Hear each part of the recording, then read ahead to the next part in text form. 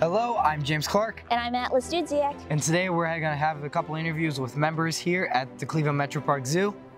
And we're here to get more insight on the Mexican gray wolves and how we can help.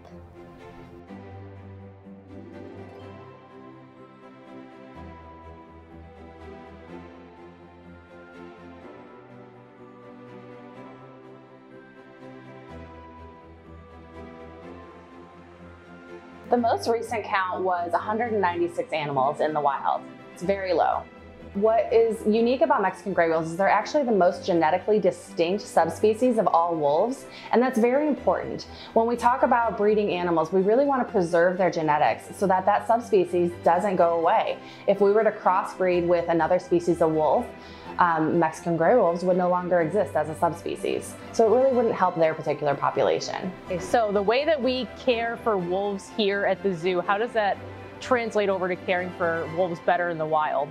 Well, one of the biggest things that we have learned since we've had Mexican wolves in captivity is that captive raised wolves tend to not do very well when they're released into the wild.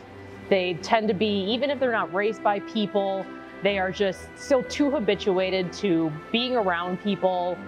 Deforestation could have played a factor. As people moved into the area, they of course expanded and probably cleared out some of the natural habitat for wolves, which made them have to kind of look for prey in different areas. If they cleared out some of those forests in order to establish human living areas, then the wolves changed their prey to livestock, which was more readily available.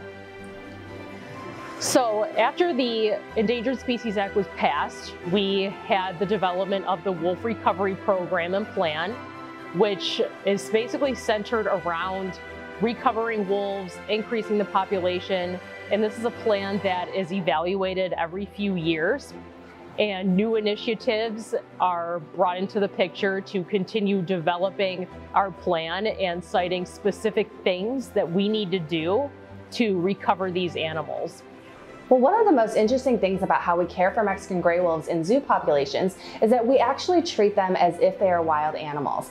Unlike many of the other animals at the zoo that get regular handling by staff, they get trained, they get enrichment, they get a lot more contact with humans, we actually try to avoid doing that with Mexican gray wolves. And the reason for that is U.S. Fish and Wildlife Service actually manages the populations of Mexican gray wolves in zoos in order to keep them all as potentially releasable animals.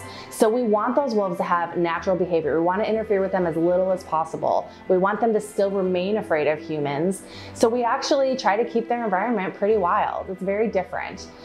Okay, so how can we spread information about conserving wolves and kind of work to get them off the endangered species list?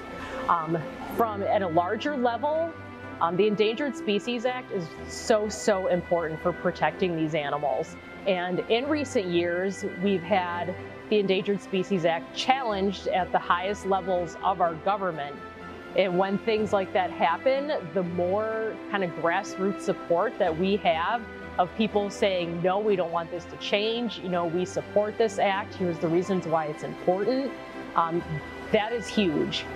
On a local level, people who are in those communities, in Arizona, in New Mexico, the more that we can get in there and educate people, the more we can get people who live there to want to help the wolves and want to educate, the better.